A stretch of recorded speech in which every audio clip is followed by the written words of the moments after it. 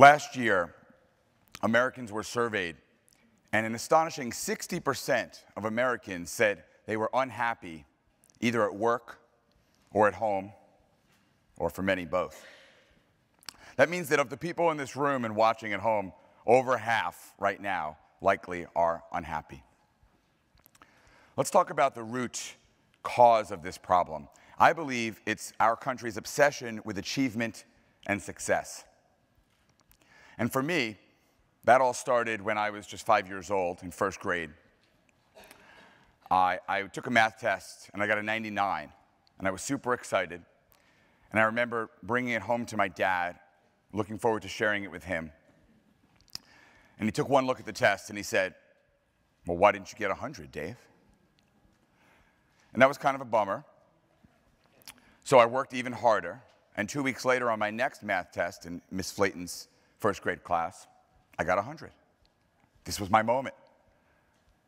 Brought it home, showed it to Dad, couldn't wait to hear Dad's reaction. And this time, Dad said, "Well, was there any extra credit?" You can laugh, it's okay. Turned out there was, and I didn't get it. And that moment and many others like it drove me to always want more. And on the one hand, that served me very well in life. Did well in college, started building a business. One business wasn't enough, so I built a second business. Wrote a book. One book wasn't enough, so I wrote a second book, then a third. Had a kid. That wasn't enough, so I had a second and a third. But on the other hand, I was left always with this nagging sense of disconnection and unhappiness. The biggest moment I can think of that really illustrated this was the day that my first book, Likeable Social Media, hit the New York Times bestseller list. I got the news from my agent, and almost as if a power outside of my control was telling me this, there literally was not a moment that I appreciated hearing this and could be happy about it. Because the moment my agent said, "You just hit the New York Times bestseller list," some power over me went into my head and said, "Dave, you've got to run a New York City marathon." And I called my wife and I said, "Carrie, great news. I'm going to run the New York City Marathon." Oh, and I hit the New York Times bestseller list. It was totally bizarre. The moment I knew I had to change something was when I realized my priorities were really out of whack. I had gone to a conference somewhat begrudgingly because it ended on a Saturday, and I really cherished that weekend time with my family. And I was flying home from Memphis. I had a connecting flight, and the first flight ran late, so I was in danger of missing the connecting flight. And I remember running in the airport to get that connecting flight to make it home to my family. And I got there just in time, or so I thought, because the gate had already closed. It had just closed. And as you all know, as soon as that gate closes, even if the plane is right there, there's nothing they can do.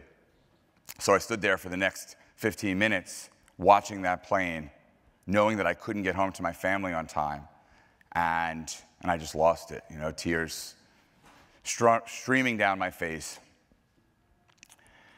Well, I knew I had to change, but it's one thing to know you have to change, and it's another thing to actually operationalize it and actually make that change. Fortunately, some of the research for my second book was very, very helpful.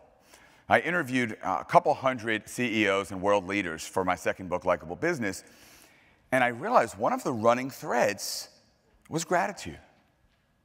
Carrie Chesick, the former CEO of Restaurant.com, as it turns out, writes down 5 things he's thankful for every single morning.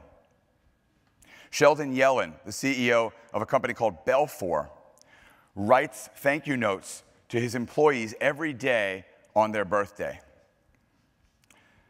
Now that's interesting, But it's even more interesting when I tell you that Belfour has 8,000 employees. So he writes an average of 17 cards every single day. Srikumar Rao, the famed Columbia business professor, talks about how the last thing he does before he goes to bed every night is think of 5 things and people that he's grateful for. And Sean Aker, happiness expert that I interviewed, does similar gratitude practices. So I decided my practice would be writing handwritten thank you cards. And I started out with writing just one, because doing anything takes a lot of practice, and operationalizing anything is not easy. I started out with just one thank you card, and then I increased to 1 per week, and then 1 per day, and now I write 3 handwritten thank you cards every morning. I write them for my staff, my customers, my vendors, my family, my friends, the media. And there's 2 amazing things about writing handwritten thank you cards.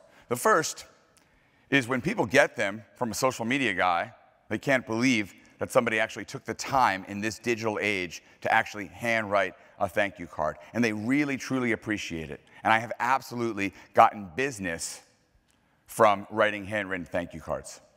But the second, even more powerful thing, and the thing that I truly didn't expect until I started doing it, was that as I write a thank you card each morning, as I'm writing those handwritten thank you cards, my mindset changes. It's unbelievable. You know, it's physiologically impossible to be angry or sad and grateful at the same time.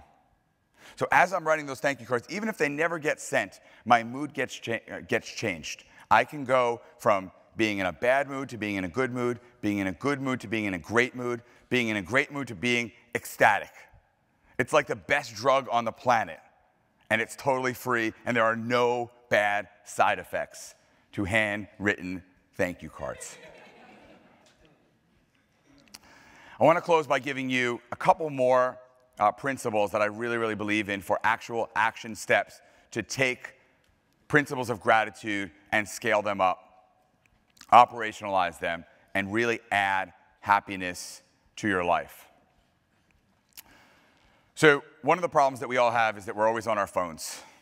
And you guys should be on your phones right now, tweeting and sharing the love out there.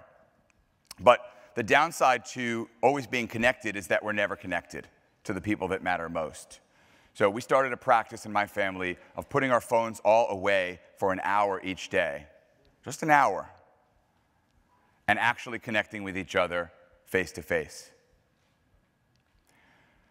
We had a problem in my family as well, where every night we'd ask the kids how their day was at school, and they'd say, "Fine." "Did you learn anything today?" "Nothing." So instead, we added a new practice where every single day we all go around the dinner table and we each say one person that we're thankful for that day and our favorite moment of the day. And my kids totally fought me on it for a while.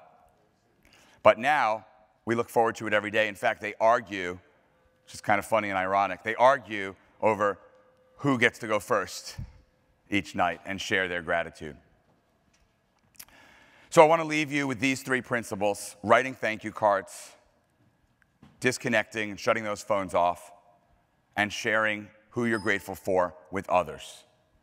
And if you can operationalize this as I did, I promise you, you too can absolutely achieve happiness at scale. Thank you very much.